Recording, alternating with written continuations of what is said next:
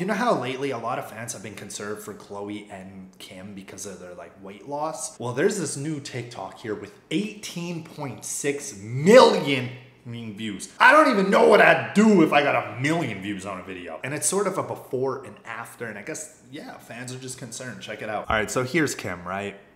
This was a while ago. And then here's Kim now. That is huge. Look at the difference.